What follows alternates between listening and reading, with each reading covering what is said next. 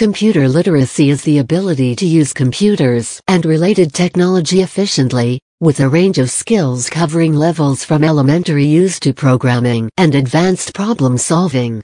By another measure, computer literacy requires some understanding of computer programming and how computers work. In the United States, students are introduced to tablet computers in preschool or kindergarten.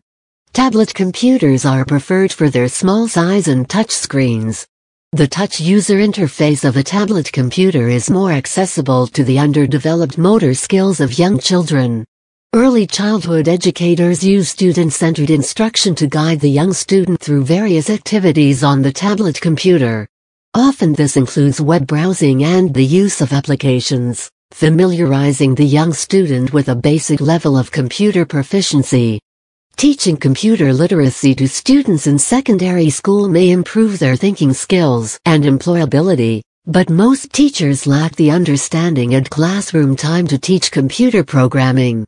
Nuttari 2014 found that many college freshmen in the United States had insufficient computer skills.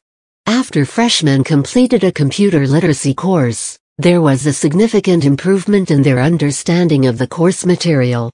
In the U.S. job market, computer illiteracy severely limits employment options.